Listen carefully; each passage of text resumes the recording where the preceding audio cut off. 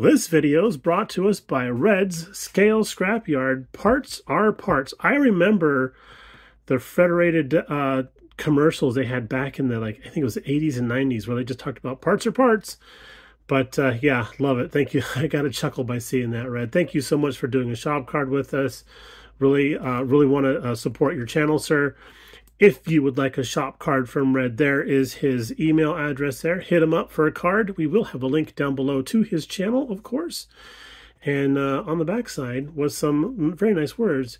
He also gave us a pointy finger. And yes, I did double check to make sure which finger was pointing. And it's the good one. So thank you very much, sir.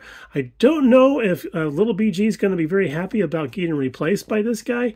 But yeah, we'll see how it goes. But thanks again, Red, for doing a shop card with us. We truly appreciate that, and we appreciate you, sir. All right, on with the show. What's up, model building friends? Hey, it's Brian, and welcome back to the bench. We have ourselves a final. Finally a final, yay. I love that joke.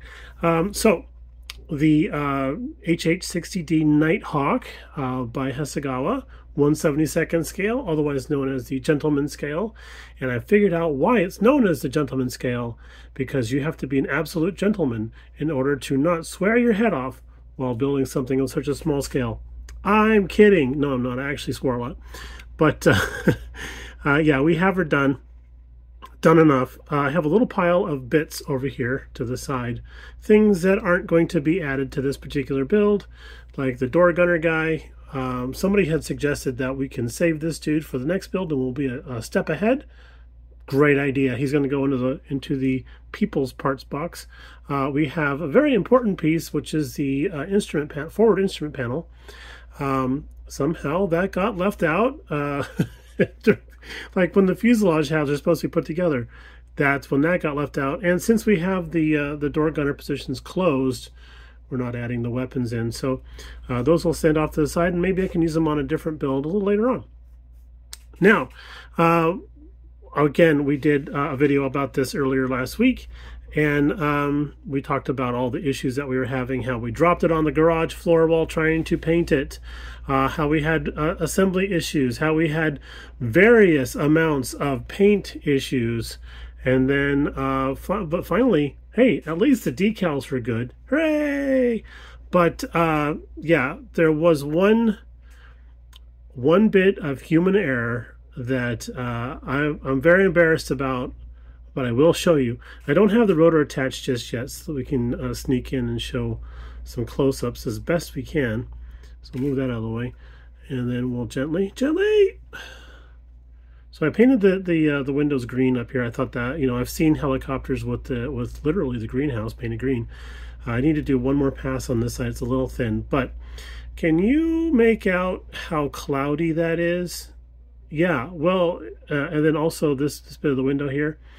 It turns out that while I was doing all of my priming and spraying and stuff, this passenger door here, I say passenger door, this door here had fallen in a little bit. And you can see how it wants to stay kind of pushed in.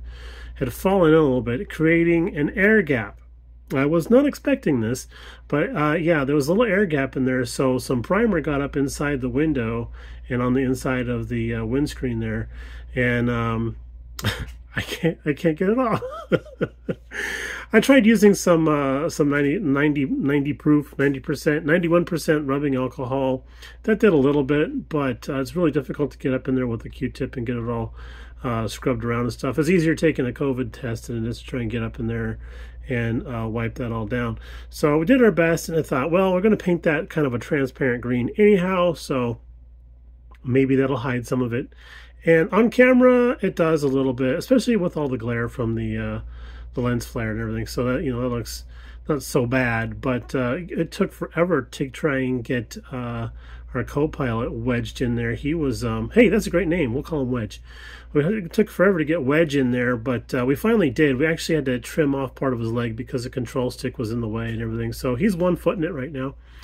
Decals went on fairly well. We did do a gloss coat, and then used good amounts of microsol to suck everything down, and then went and hit it with some TS80 flat coat to seal it all up. And it looks looks pretty good. I mean, it does look pretty good. I do like how this tongue piece here came out. That I'm glad I took the time to go back and blend that all in nicely so that it didn't have a seam down the center. And then of course our seam up top here looks really, really good. There is a little bit of a funkiness in the paint because when we went to go do the flat clear over everything, I was a little worried about using any alcohol to try and clean off spots here and there. I could have just used dish soap or whatever, some Dawn dish soap, but I didn't think of it at the time. I went over, so I was literally about going over this and cleaning it all up. So the silly putty did leave a couple little oily areas. So there was a couple, like right in here, you can see some fish eyeing happening right in there. So there we go. Sorry about that. That's, you know, what's funny is I'm a decent model builder. But then working on this guy, like it felt like, honest to goodness, it felt like I was starting from scratch and my build skills were all like 10-year-old build skills. So yeah, I definitely need to do another pass on that window there. But I do love this subject so much so that I'm willing to do this again. Maybe not in this particular camo scheme, even though it does look cool with that third color on there. That really does help. But I know the mistakes that I made, and I've logged all my mistakes, and I'm going to by way of making these videos, and I'm going to see if we can't do better on the next one. And for me, that's the whole point of model building, is trying to do better.